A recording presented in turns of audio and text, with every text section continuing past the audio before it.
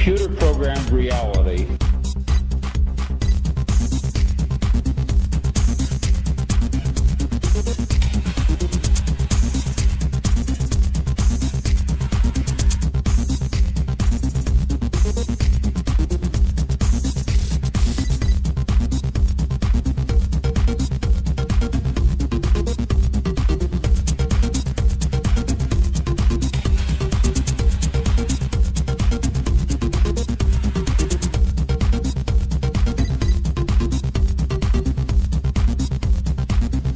We are living in a computer-programmed reality, and the only clue we have to it is when some variable is changed and some alteration in our reality occurs. We would have the overwhelming impression that we were reliving the present, déjà vu, perhaps in precisely the same way, hearing the same words, saying the same words. I submit that these impressions are valid and significant, and I will even say this: such an impression is a clue that at some past time point a variable was changed, reprogrammed as it were, and that because of this an alternative world branched off.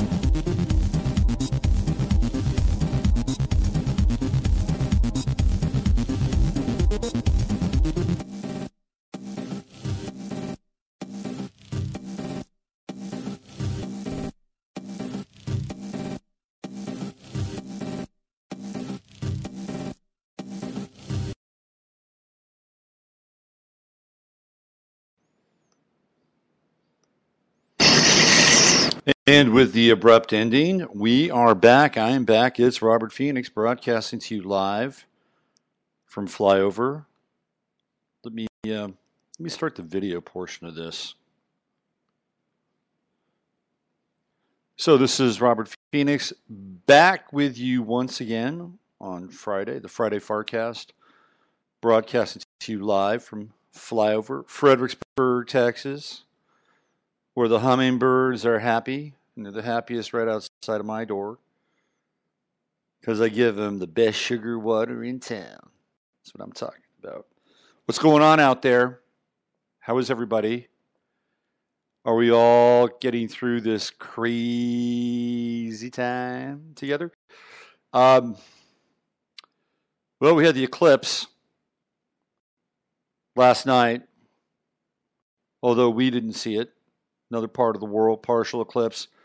I've actually liked this eclipse. Two interpenetrating grand trines forming a Star of David in the sky. Somebody's trying to call me during my show. That's a no-no. That is a no. If the phone was nearby, I'd probably answer it, but it's not. So I'm just going to continue to get into the flow here. It's been an interesting full moon. We're not done yet. I'm sorry. An interesting eclipse. We're not done yet. Today is Friday the 13th, and Friday the 13th is a reminder of the death of the Knights Templar in the south of France. I believe the year was, 1347, if I'm not mistaken. October 13th, 1347. I could be a little off on the year. But it's when the Knights Templar were taken out. It was a gangland-style hit.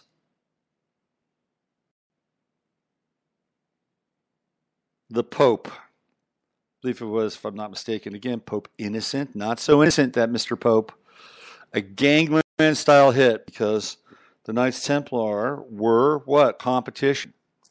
They were competition to the papacy and the Catholic Church.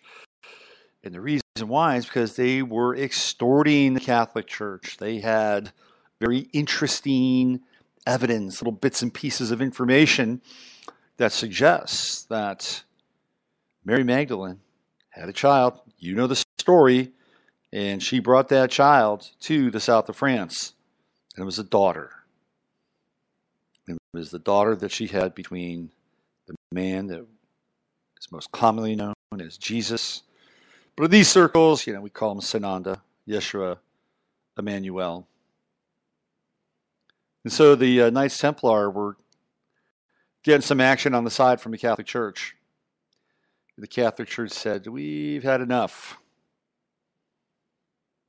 Let's take him out. And that actually was the first of a number of raids and onslaughts into the south of France, where eventually the Albigensians, who were essentially Cathars, were wiped out, as Gnosticism was a competing ideology and religion with Catholicism. Again, let's wipe out the competition. That's what happened. However, a few knights errant escaped, and they made their way up to Scotland, where we have the beginnings of Freemasonry and the Freemasonic lodges, and the figurehead for the Knights Templar, who becomes a very important part of Freemasonry, is, of course, what's this? I'm having a senior moment now. But Jacques de Molay, thank you. Jacques de Molay becomes a very, very important figure in Freemasonry. So we have the death of the Knights Templar and the birth of Freemasonry. Thank you, Catholic Church. This is how life works. You wipe one thing out and something else comes in its stead. Ecosystems are always under some form of invasive attack, and sometimes when that thing is removed, guess what happens? Something else comes in its place and can be even more pernicious than what came before it. How is everybody? How are you? Last week, we did the show with Steve and Chris Crimmy, and that was great. It was a great show. People loved it. And it was my first show kind of getting back into the swing of things. It was an interview show. Today, there's not going to be an interview. Today, it's just going to be just me talking to you out there and addressing a couple of things that are going on out there in the big wide world. The kids from Thailand, they've been released. Another myth. Right? A Mithraic myth emerging from the caves beneath the surface of the earth. And there are 12 of the kids, right? 12 is a big number, represents the apostles, represents all the astrological signs, represents the months. 12 is a big deal. Of course, there's 12 of them. And each one of them has their own little separate hospital room, apparently. And they are scanning them for infectious, contagious, weird diseases. Did anybody think that they would not get rescued? I never thought they wouldn't be rescued. Elon Musk brought his submarine, but apparently it was not the right fit. It was too big. I bet he's getting a chuckle out of that. My submarine was too big for that cave. They couldn't use it. Maybe that was the whole point of it. Who knows? But he did have a good intention. He wanted to come in and rescue those kids. And he has the resources. Apparently, the submarine. But it didn't work. So the kids are safe. We can move on to the next child drama before the true node moves into cancer. And then we're going to be dealing with women and mothers as a result of that. So we still have a few more months of child drama. Bringing it to our attention. I posted on Facebook this last week. I think I might have even been over the weekend. That there are kids in Yemen who have been blown up, dismembered, disfigured, pulled away from their parents because of an ongoing war, a war that's been going on since Obama was in office. Trump has escalated the war. He's sold Saudi Arabia a bunch of weapons, and they're going in and they are strafing Yemen almost every single day. The kids there are basically experiencing hell on earth, and then nobody talks about them. Doesn't get reported on the news. CNN doesn't report it. Fox doesn't report it. For different reasons. right? CNN is invested in one version of the narrative about children. And that narrative has to do with immigration. It has to do with borders, no borders. And they're going to exploit that for as much as they can. Because there's an agenda there. The agenda is, let's get these people in the country and let's have them become voters. Let's have them get on the Democratic roll and have them become voters for not just this next election, but the election after that and the election after that. But trust me, this election is a big deal. Like, the Democrats don't want to lose. And they're going to do everything in their power to get as many people on board with the Democratic Party as possible, so they can be registered voters or even not registered voters. I mean, it doesn't really matter now, does it? It really doesn't. You just show up and, your name could be, Javier Garcia, and you could be voting under the name of Thomas McMichael. And right, it's like, it doesn't matter anymore. Thank you, Mr. McMichael.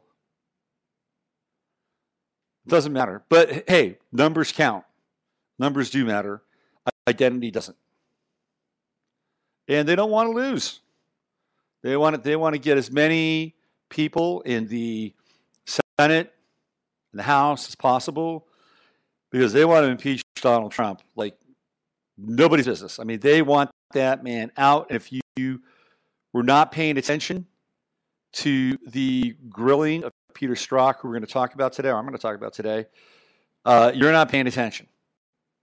You're just not paying attention. I've never seen anything like that before in my life. We're going to have more of these moments. I mean, generally, when they have somebody who's being questioned on Capitol Hill, there's usually a sense of some decorum, some kind of fair play involved. Some, not always, but it's kind of there. The veneer of fair is there. Not yesterday, man. Gloves are off. The gloves are off. It is bare knuckle in the octagon. We're going to talk about Strzok and the Strzok effect and what it all means. That's happening. But getting back to Yemen, nobody cares. CNN won't broadcast it because those kids don't matter. They don't matter. Now, if somehow they were able to get to Central America and then come up from Central America to the United States, all of a sudden they would matter because they're part of a demographic. And that's a fact check. Fox won't broadcast it because Fox doesn't want to draw attention to the fact that we're actually running a war there. I think we're in 11 wars right now, essentially, all very covert. And they don't want to make the president look bad. So they're not going to bring it up. So you have one network where the children aren't important enough. They're not part of an agenda. You have another network that won't bring it up because if they do, it'll make the current administration look horrible. So it's just sitting out there. Nobody's talking about it. And if people were so concerned about children and they were so concerned about children being separated from their parents, they turn up the volume on what's happening in Yemen, possibly Syria, maybe even Gaza and Palestine. All of a sudden, we're talking about children in a much broader sense. And that could be effective. But that's not what happens because children, just like anything else, gets politicized. They get politicized and they become emotional currency.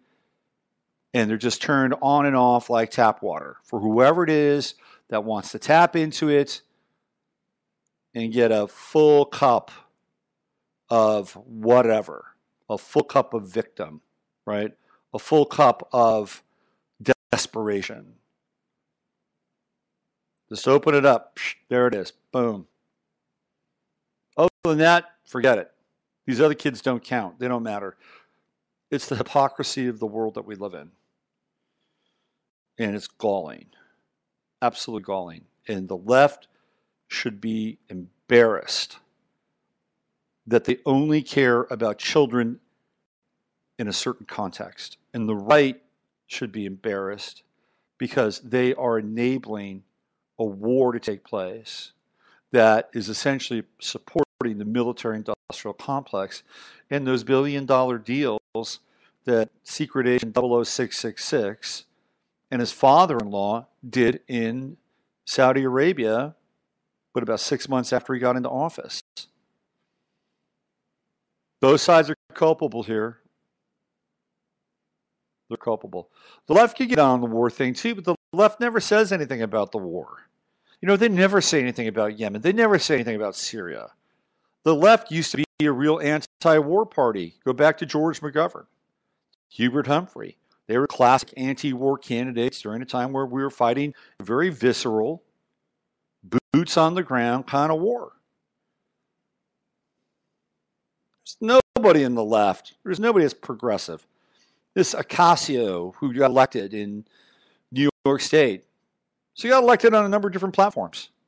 She got elected on, hey, let's have jobs for everybody. And, you know, it's just your typical, it's like Bernie Sanders on steroids is what she is. But was there any mention in there about war? No, none. None. Because here's where the hypocrisy on the left is. If you mention war, guess what you're going to do? You're going to alienate the military-industrial complex. And these people who are being groomed, and trust me, they're being groomed. She just didn't fall out of a tree and say, I'm going to run. You know, I'm going to run for Congress. No, it doesn't work that way. It doesn't work that way. They're groomed. People are groomed. And they sit down and say, here's your platform. This is what you're going to stand for. And you do not go into these areas. This is not part of your platform. And I guarantee you, war is part of the no-go zone. That's a no-go zone.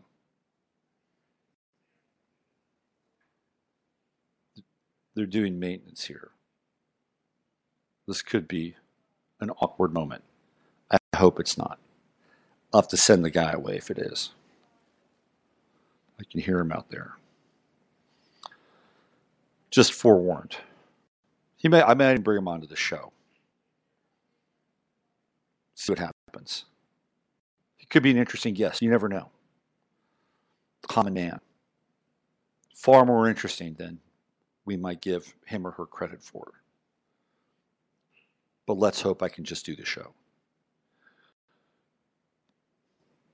That's not our talking point. Not her platform point. And by the way, if just like her, Bernie Sanders, if they roll this program out, they roll the program out to the, squeaky delights of the left, which is essentially communism. It's communism. It's what it is. How are they going to pay for it? Well, they have to take things like your property, your bank account, all your assets. That's how it works. That is how it works. Because they're not going to get it from the corporations. You think the corporations are going to hand over their assets and their money? Do you think they're going to become state-run? These are multinational corporations. They have offices in Geneva, New York, Buenos Aires, Tel Aviv, Beijing. Do you think they're just going to roll up and, have the United States to say, okay, you're no longer a multinational corporate entity. You belong to us now. You think that's going to happen? No, it'll never happen. I mean, it might happen. And if it does happen, it would be global. It would be worldwide. That's a different story. That's a different paradigm, potentially.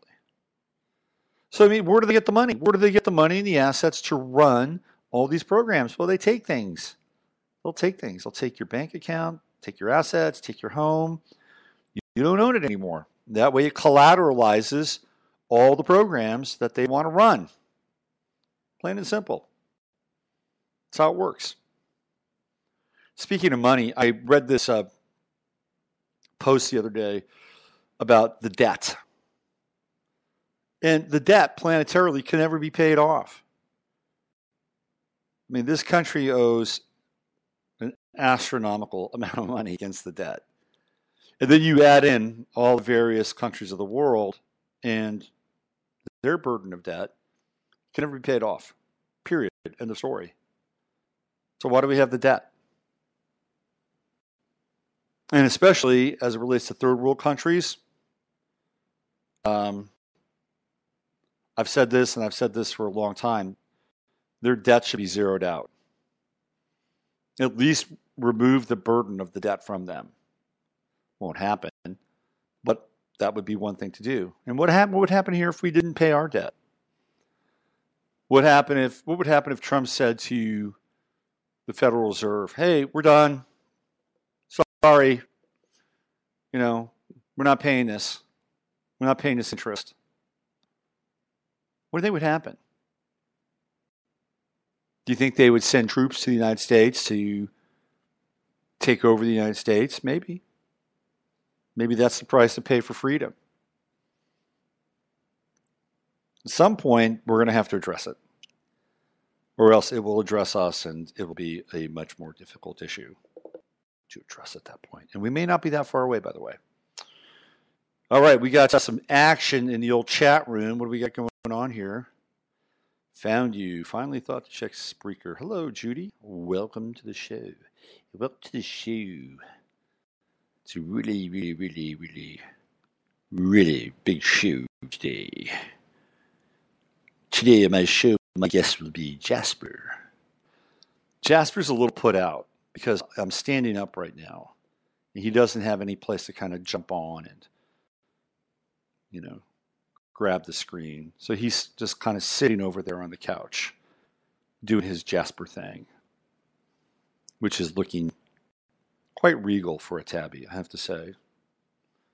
Very regal. I wanted to talk about what's going on with GAIA and David Wilcock. We touched on this a little bit on the Sunday night live stream. And David apparently is leaving GAIA. And there's some letter. I haven't seen the letter. The letter was leaked. It got onto I Am Free or You Are Free or We Are Free TV, whatever that YouTube channel is. And apparently now there's a GEM, which is the GAIA Employee Movement. Whatever that is. And I found out about this because I was watching Sarah, what's her name? Sarah Westfall, is that her name? Who does a lot of Q&As on YouTube. I actually think she's a pretty good interviewer when she lets people speak. That's one of the things that most interviewers have a problem with, is that they overtalk their guests. And I've actually done that before in some of my interviews. It's not uncommon for that to happen. I think hosts have a lot to say sometimes. But in spite of the fact that I think she talks over her guest a bit too much, I think she does a good job and has pretty good interviews. So she had on Laura Eisenhower and Patty Greer. And Patty Greer has had an axe to grind with GAIA for quite a long time. I remember the first time her name surfaced, she was at Contact in the Desert, and GAIA had a huge presence there. David was there. Corey was there. I think they were, doing videotaping. It was a big deal for them. And Patty Greer made a stink about her movies. And I was trying to understand, well, why is she so, pissed off and ticked off about GAIA?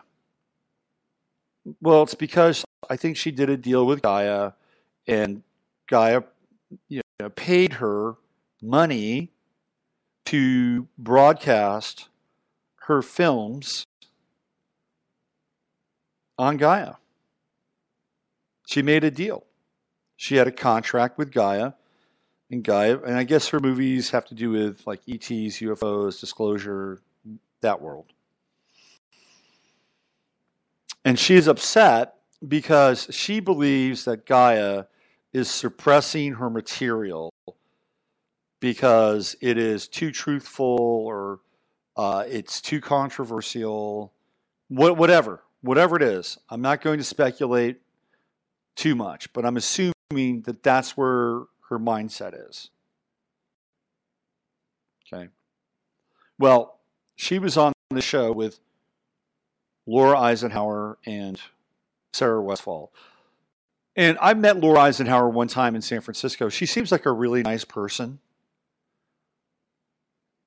I think she's a little skittish and, a little paranoid, but, who isn't in this world to some extent? She's always talking about being under some kind of psychic attack or psychotronic attack. It happens all the time. And again, I'm not dissing Laura Eisenhower, but I wonder how well known she would be if her last name wasn't Eisenhower. I just wonder. Maybe her work would rise above it and she would be who she is regardless of the name. I don't know.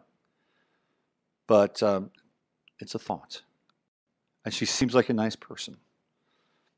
I've never had a session with her or anything like that. I know she uses astrology and all kinds of other stuff, right? She was on the show. Patty Greer was on this show. And what I got was a lot of sour grapes. Now, does that mean that there isn't something happening at GAIA? I don't know. I'm not there. I don't have the inside baseball. When I talk with Regina, we don't really talk about GAIA. It's kind of gossip, if you ask me.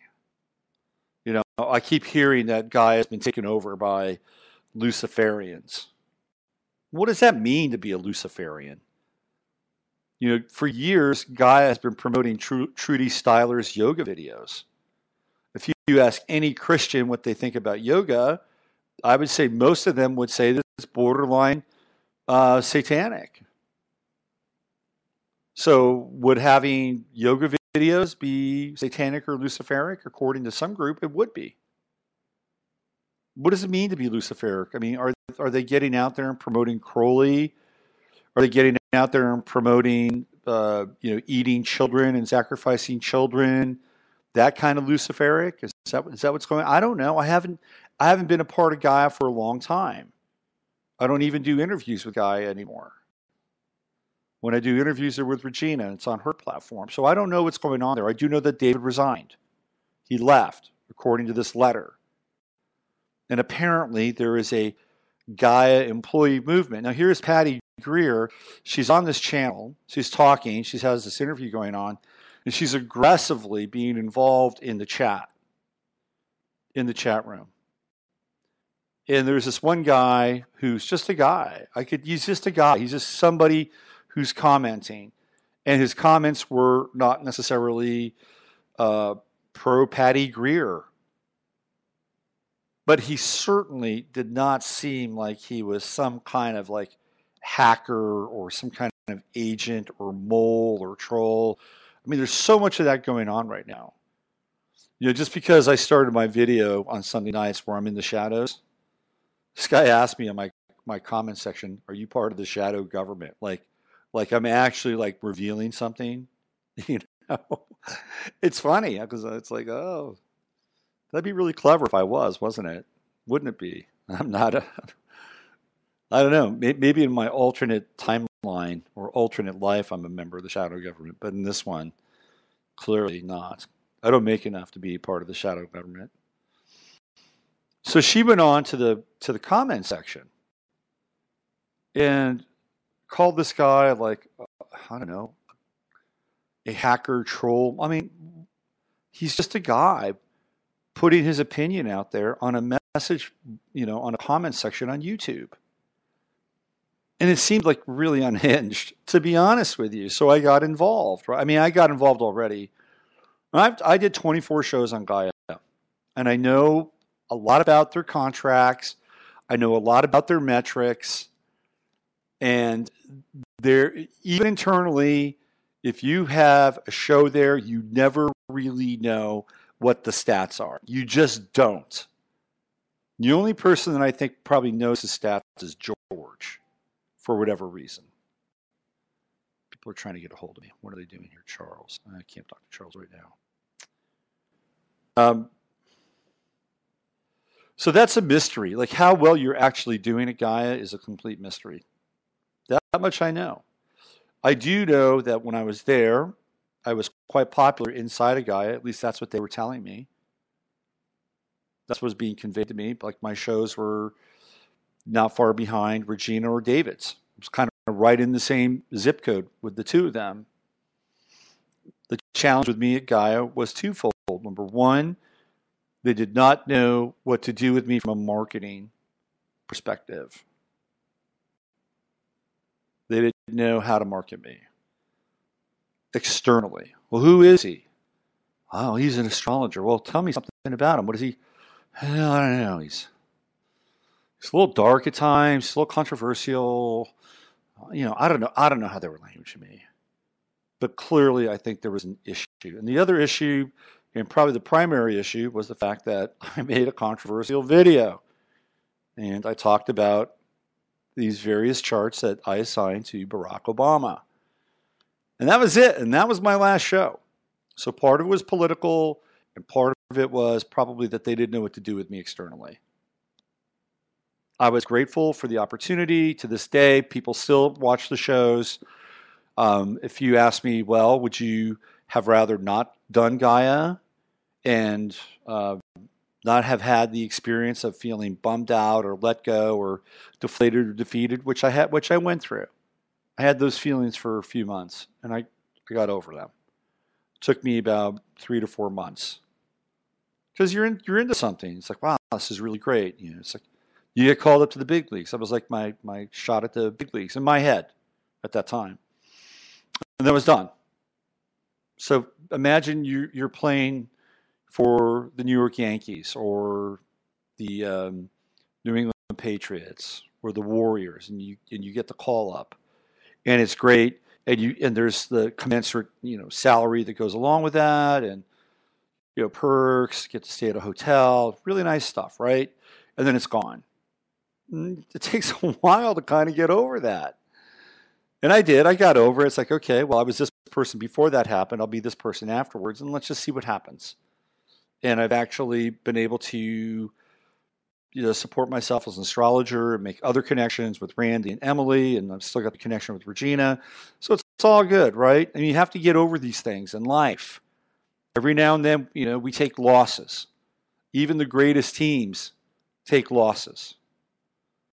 2 years ago, the Golden State Warriors set the record for the most wins in a regular season, and they lost in the finals.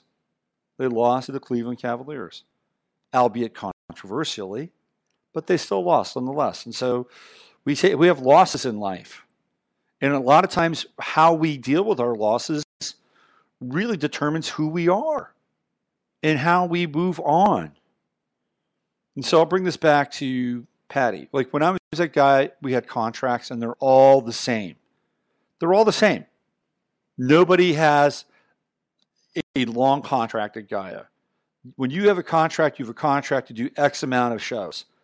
And then they figure out whether they want to continue to have you on that contract and continue to do shows. So essentially your contract employee at will, pretty much, right? Contract / at will. And that goes for everybody. That includes Regina and that includes George. I know this for a fact. Everybody has the same contract. And it's a contract. It's what it is. Patty Greer signed a contract. She signed a contract for her movies. And now she's in a place where she's visibly upset because her movies are not being, I don't know, fill in the blank. On the homepage, front page news all the time. I haven't seen her movies. Apparently Jay has gone on record that they're average. Jay actually knows a lot about movies. He studied cinema. He's made movies. Jay's controversial. Not everybody likes Jay.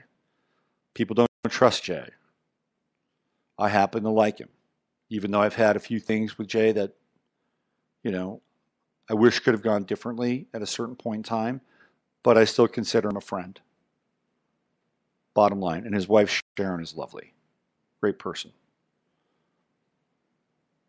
But she signed a contract.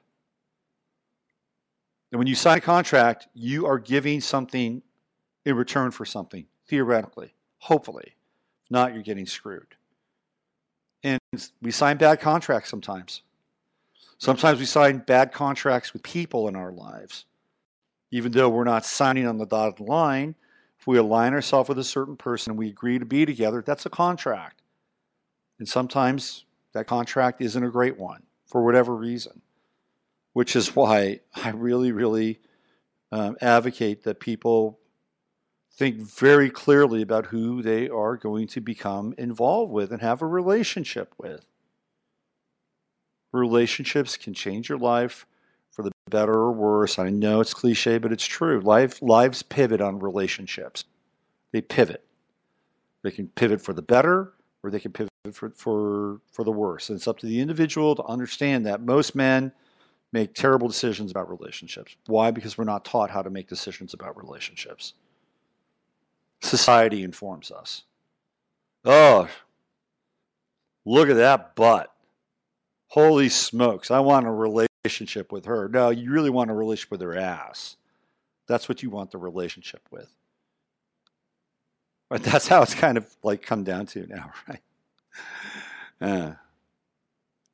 But anyway, getting back to the contract piece. She signed a contract. If she had a better lawyer, she could have had out clauses, she could have triggers. There are a lot of different things that she could have done in order to protect her intellectual property, which are her films. She claims she was suffering from mercury poisoning when she was signing the contract. I don't know. I don't know if that's the case. If it's the case, then don't sign the contract. Wait until the mercury has cleared your system. Right? That's what you do. You wait. And you get a better lawyer and say, you know what? If this hasn't accrued X amount of views, or I haven't had X amount of marketing dollars spent on my films, and I will audit you every 365 days, the rights revert back to me. Now, do you think GAIA would say yes to that? I don't think so. I don't think they're in the business of amending their contracts to that point. So now you're like, okay, well, what do I do? If they're not going to budge on the contract and they're willing to give me money, and who else is out there? Who else is out there willing to give me money to distribute my films? Not many other entities. So you say, okay, well, I'll take the $5,000 or the $6,000 or the $10,000 or whatever it is, because it's on the table, and you hold your nose and you go like this. You sign the contract. If they're not willing to amend it, if the deal points aren't better, and somebody like, again, let's say the filmmaker was Ken Burns. Let's say Ken Burns did a whole series on the New Age, starting from like Paracelsus up through Bacon and into the John, Paracelsus, John Dee, Edward Kelly, Francis Bacon, 20th century, 19th century, the Theosophists, right? All the way up through kind of where we are now. And Ken Burns says to GAIA, I've got this amazing, 20-part series on the New Age. Do you want it? GAIA would say, yeah, we want it. Exclusively. We want it exclusively. You think Ken Burns has some negotiating leverage with that film? Of course he does. He's Ken Burns. He could take it to PBS if he wanted to. PBS would buy it. He's got leverage. GAIA would move on deal points, but that's Ken Burns. If you're somebody who is a fledgling filmmaker or you're not really well known, you don't have a lot of leverage. It's the same thing with being an author. You write a book. You think you can get an advance these days for a book? Likely not. If you've got a couple of bestsellers under your belt, you can get an advance. Absolutely. This is the world we're living in. Because there's so many platforms now with media, There's a devaluation of media in a lot of ways. And I'm thinking she probably is lucky she got money for her movies. But again, you've got to make a choice. After the fact, kicking and screaming, thinking that all of a sudden there's a conspiracy against you because of this company, and then creating such a stir that you want to take the entire company down, is kind of endemic of what's happening with the country. It's a microcosm of what's happening with the country and what happened with the president. You don't like the president? Okay, well, what are you going to do now? You're going to burn it down? You're going to burn the country down? Is that what's going to happen? I mean, it is a microcosm of what's taking place in a larger sphere. And now there are these like drops, like GAIA employee movement drops, like some kind of QAnon thing. I mean, the whole thing is utterly bizarre. Utterly bizarre. If you don't like GAIA, don't sign up. Don't support them. If you subscribe, unsubscribe. If that's what your feeling is, then get out.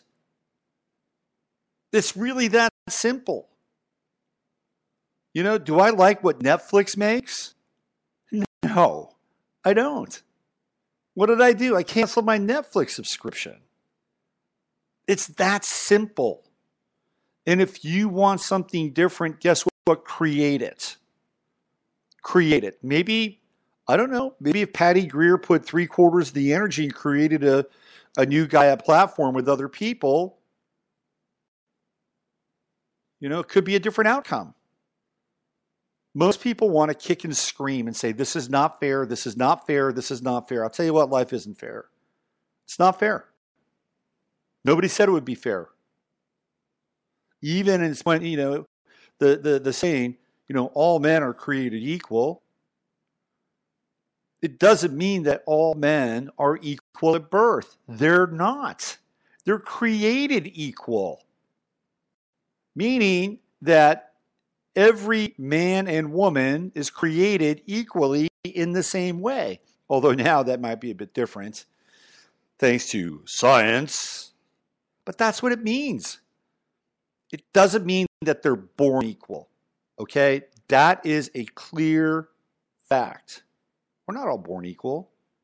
Some people have a really tough road in this lifetime. The other day I was at Walmart. I shop there. I've had to readjust my bias against Walmart, to be honest with you, because it's the only game in town here, right? Do I support Walmart and their brick and mortar, or do I order stuff from Amazon? I'll go to the brick and mortar. There are people that actually have jobs there. So I was checking an order. I got a new TV. Mars Retrograde crashed my old. I loved my old TV. An old friend.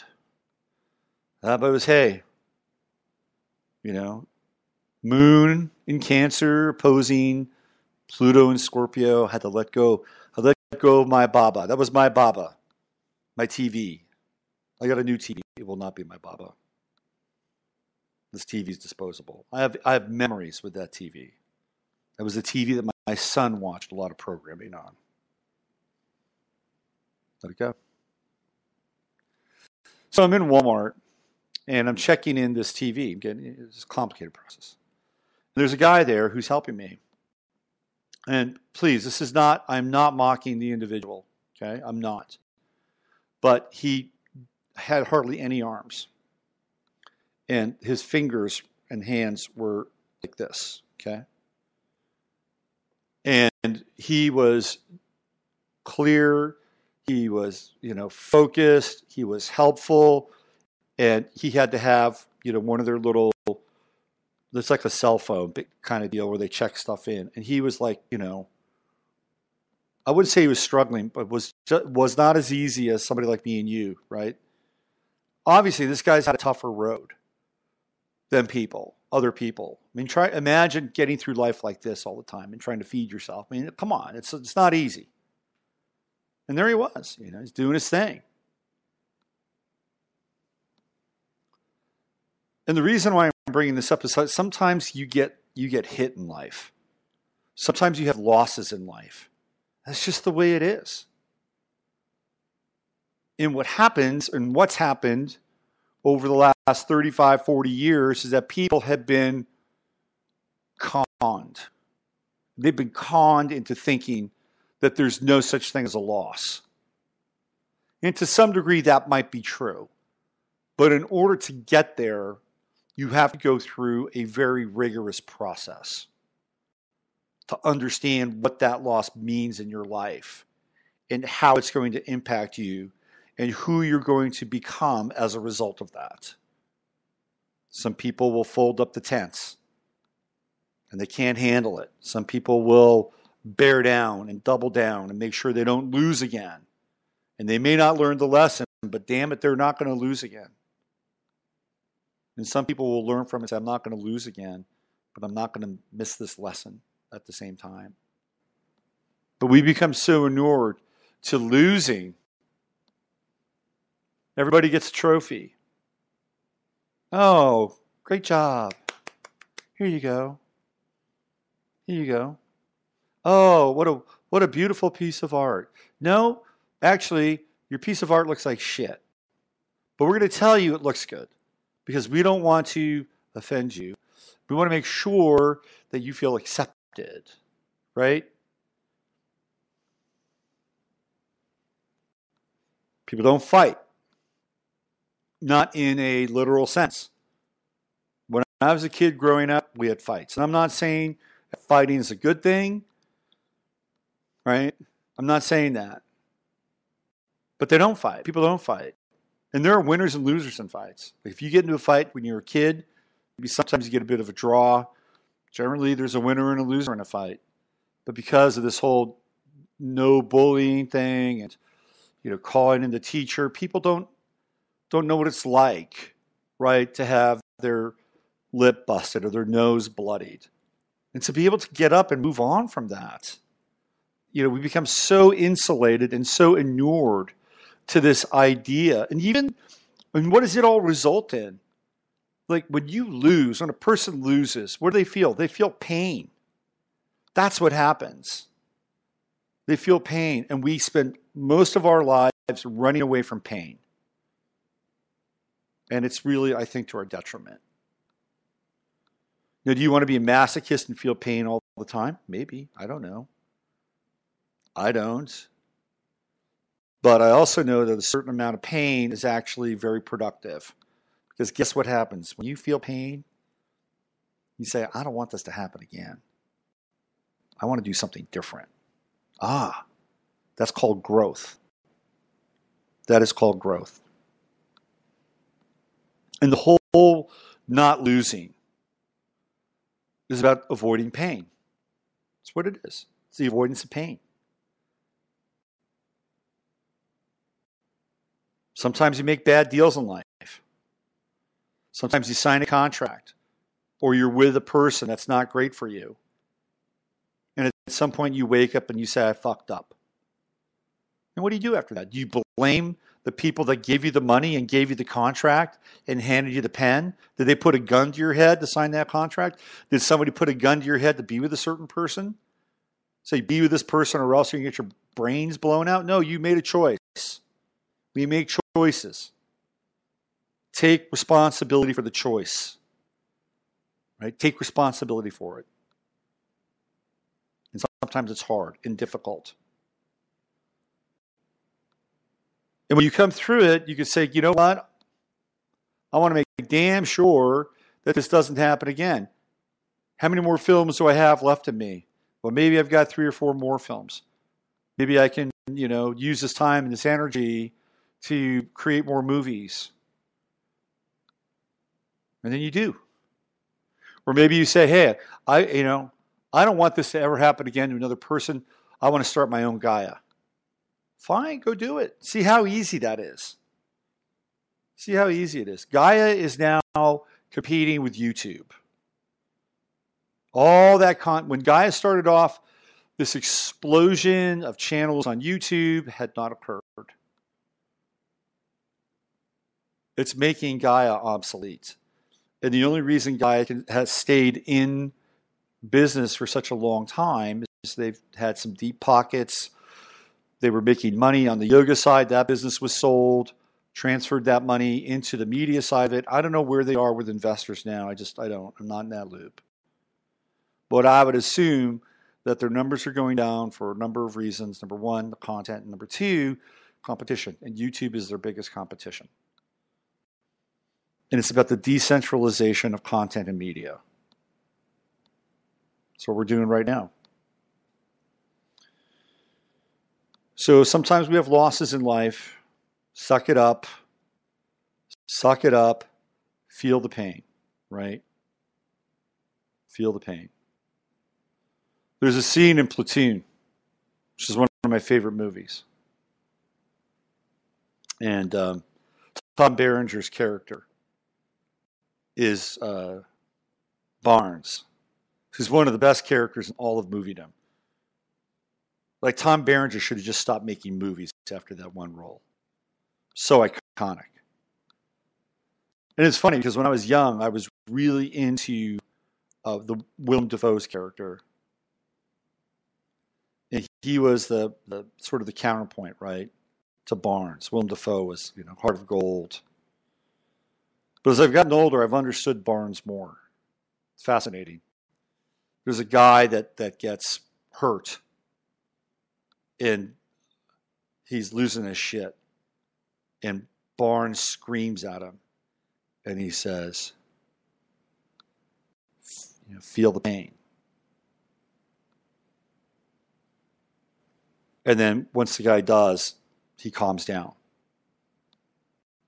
Because he was fighting the pain. He felt the pain. And once he did that, the pain began to subside. And we're at a point where a lot of people are feeling pain. People feel that they were ripped off with the election. This is probably a good transition to Peter Strzok. I've watched that shit show yesterday.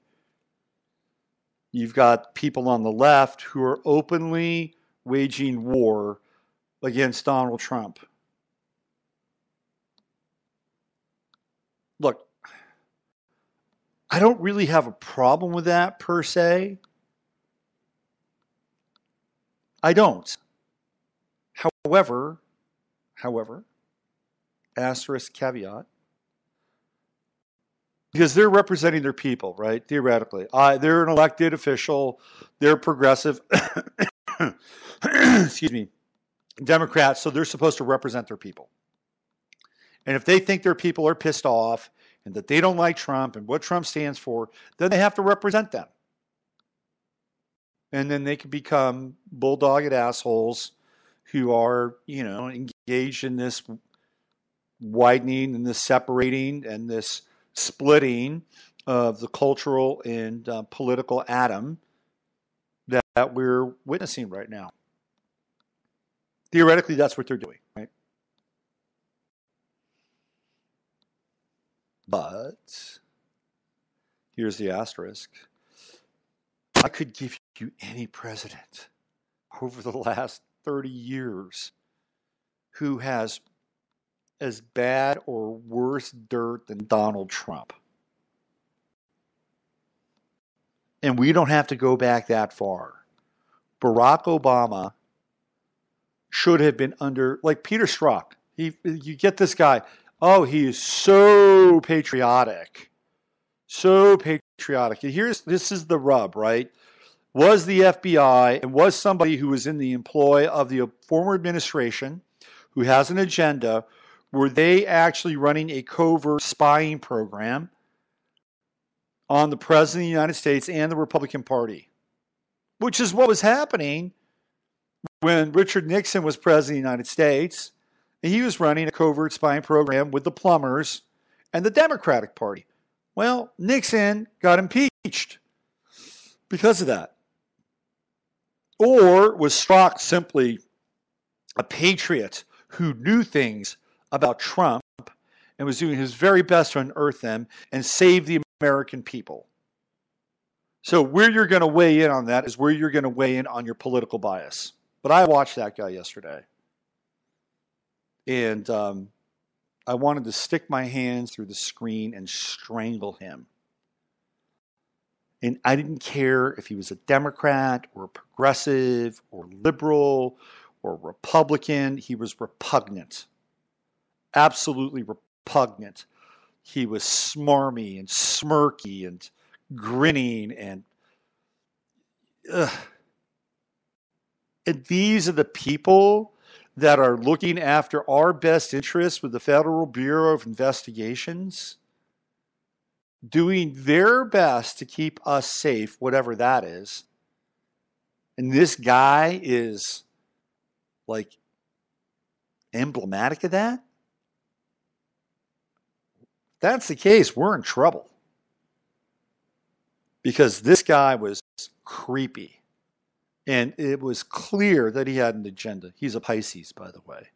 Born March 7th, 1969. He's a rooster. He's a cocky Pisces. He's a cocky fish. He's a rooster fish. Is there such thing as a rooster fish? There should be. We should invent one. Science is amazing. They could invent a rooster fish if they wanted to. He was, and you had the left. Oh my God! Thank you for your service.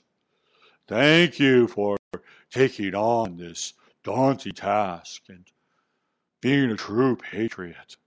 It's like, give me a fucking break. The guy had an agenda. They wanted to take down Trump. They didn't want him to be president, and he was one of their, cloak and dagger guys, along with his little mistress, Lisa Page, who does not have the cojones to come testify. I was embarrassed. I was embarrassed to be an American. Was it demoralizing? No. Because I don't, my identity is not associated with that. I don't bond at that level. But as an American, that was embarrassing. It was embarrassing that the left stood up for this guy and tried to fucking make him a hero. And just look at the pictures of him. He must have at least 5 or 6 personalities buried in there. Apparently he's Jesuit trained. His father was Jesuit trained. He was part of the Army Corps of Engineers.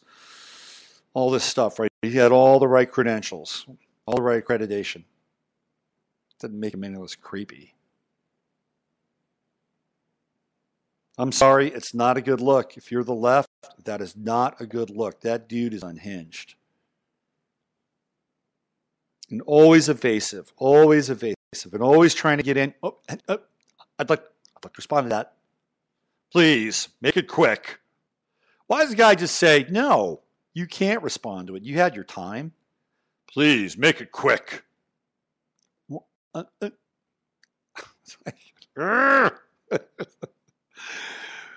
Oh, that'd be great. Is if they could have like one person kind of off the streets ask the questions, on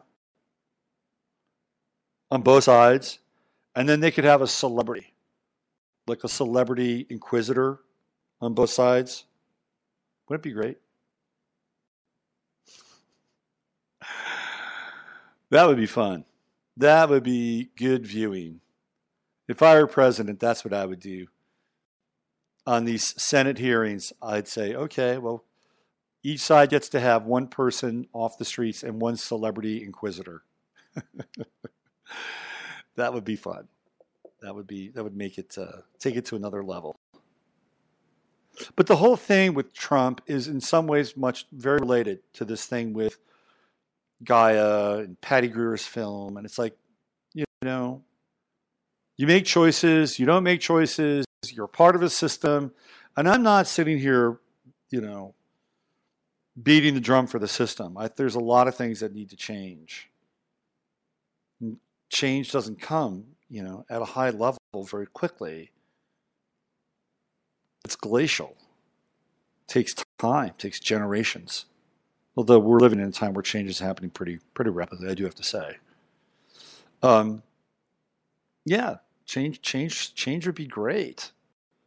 But it can't be change that's based on some kind of emotionality where people feel like, they didn't get a fair shake, or something happened and they suffered some kind of a loss. There are people who suffer real losses. You know what they do? They overcome them. They overcome them. So if you happen to be somebody that's watching this, and let's say you're on the left and you're progressive and you don't like Trump, and you see it every day, what are you going to do with that energy? Maybe you should do something with it. Go invest it in something. Get over your loss. Overcome your loss.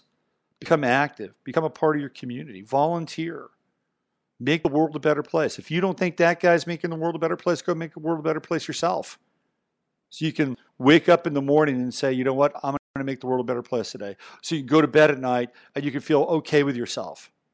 Like, you know what, I did something good today. Whatever that is for you. Whatever it is. And I'm not going to judge it. Even if it's going to work for the Democratic Party, hell, I don't care. But just don't seethe and complain and point fingers and, throw stones. When you live in a glass house, right? Just don't. Get off your ass and make a difference. Because the two have a correlation. There's a correlation. What's also really interesting, I haven't really quite fleshed this out yet, but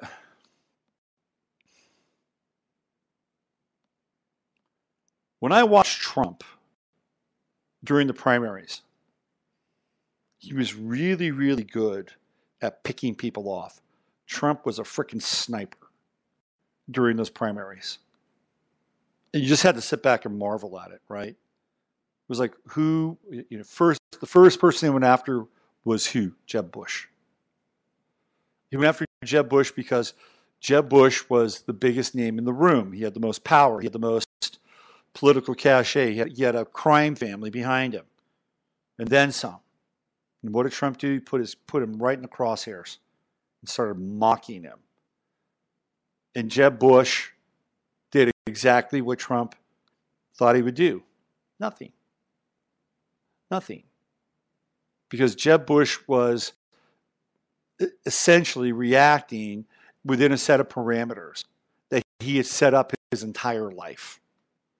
And when Trump pushed him out of his comfort zone, Jeb Bush had nowhere to go.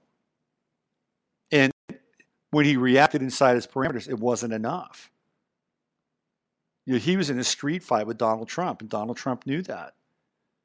And Jeb Bush was wearing, 15-ounce gloves. Who's going to win that fight? I'll put my money on the street fighter.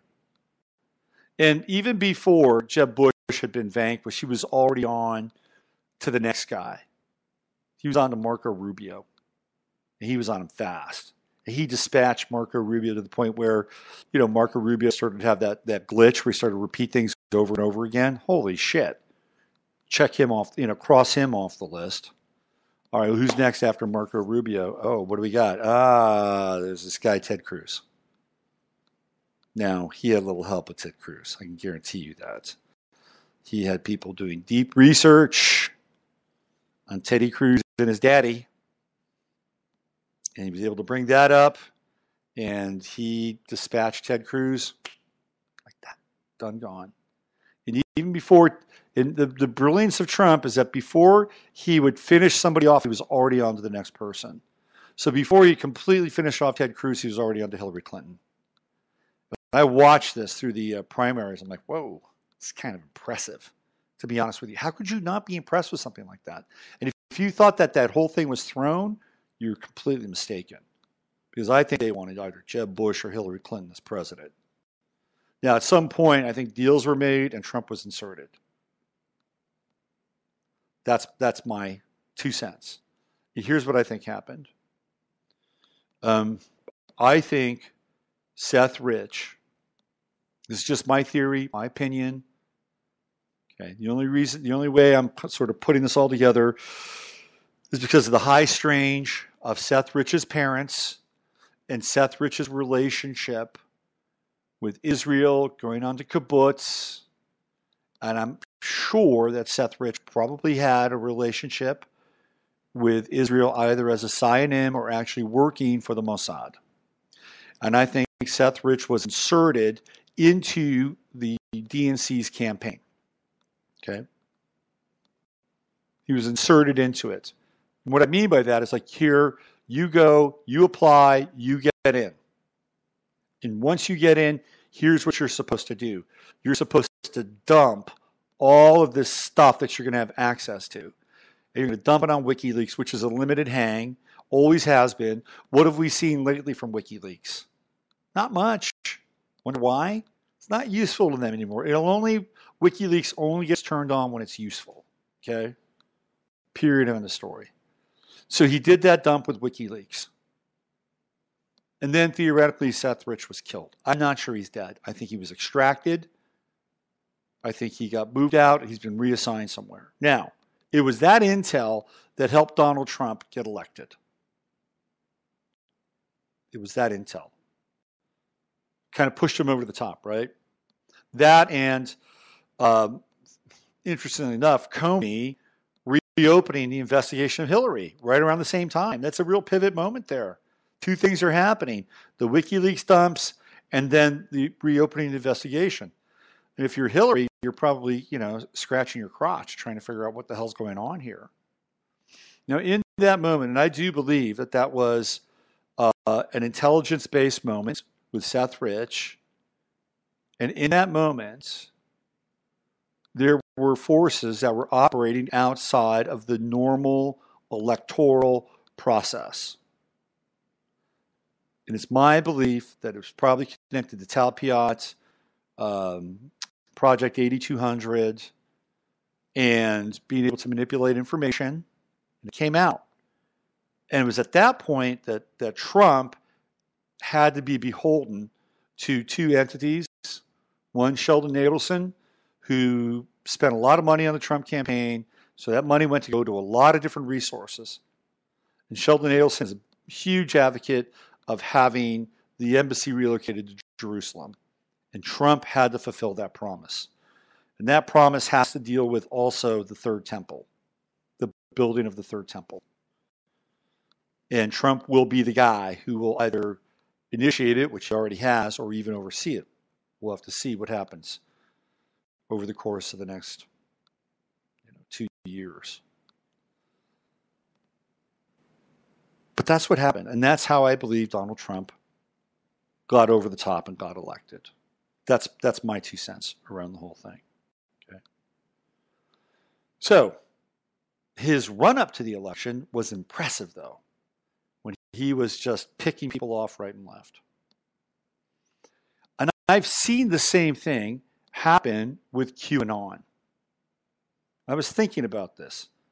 It's a similar phenomenon. Because QAnon has gone after certain people inside the quote-unquote truth movement. QAnon has gone after Alex Jones. QAnon has gone after Jerome Corsi.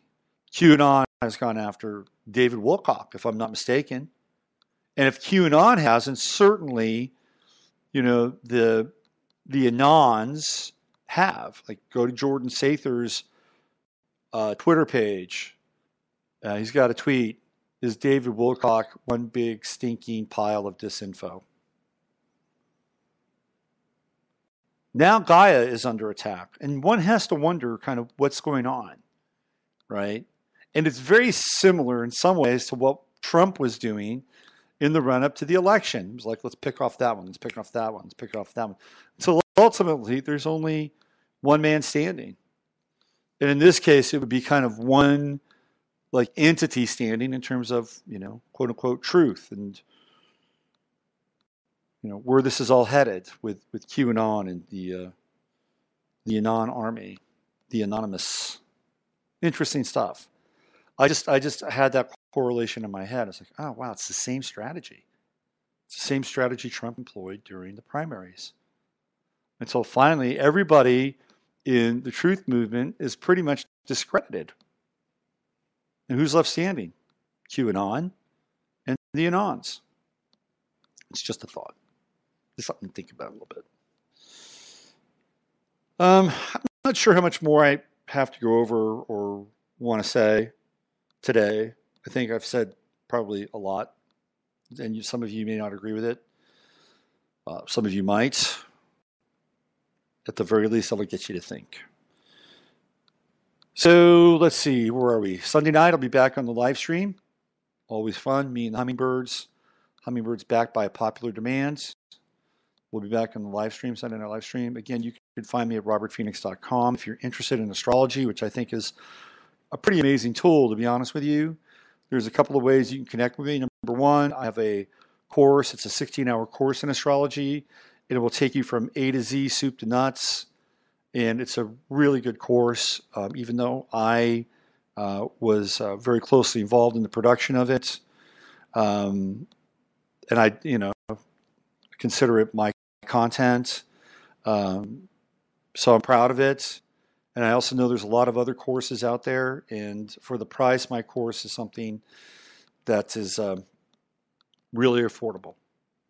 And you get to learn a lot about astrology, which is a great tool. It's a great, great tool. It's not an end-all, a be-all. It is a tool. It's like a hammer and a nail. It's a tool. Or a hammer and a saw. A tool. Okay. You can also get readings from me. I do readings. I've been pretty busy lately, which is good. And I have a kind of a reading special going on where if you are under the age of 18 and you would like a reading with me, you get a $30 discount. Normally my readings are $155 for a session, which are pretty affordable for people out there. They'll charge you $700 a reading. I kid you not. I kid you not. And I put my $155 reading up against any $700 reading out there right now. So it's an affordable deal, and I'm taking $30 off for anybody before the age of 18. Let's just make 18 the cutoff. 20, we'll do 20. I think 20. Let's do 20. Anybody for the age of 20, you get $30 off the reading, because I enjoy doing readings for the youths of today. I believe in the youths of today, even though they may not believe in themselves. All right, I'm out of here. Thanks for circling back around. You know the drill. Use your head to discern what's real, your heart to stay open to what's possible. I'm Robert Phoenix.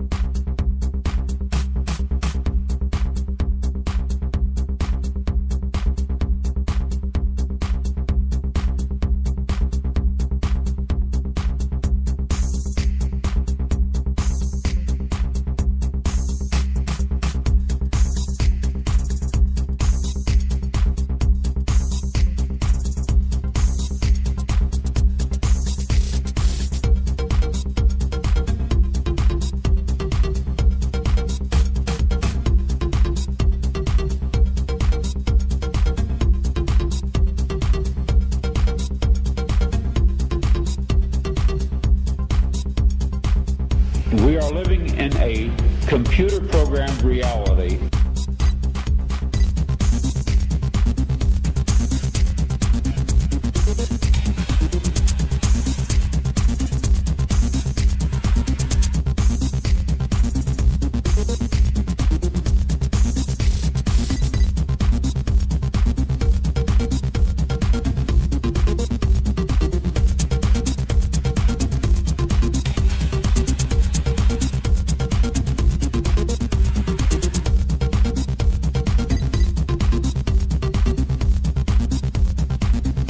We are living in a computer-programmed reality, and the only clue we have to it is when some variable is changed and some alteration in our reality occurs. We would have the overwhelming impression that we were reliving the present, déjà vu, perhaps in precisely the same way, hearing the same words, saying the same words. I submit that these impressions are valid and significant, and I will even say this: such an impression is a clue that at some past time point a variable was changed, reprogrammed as it were, and that because of this an alternative world branched off.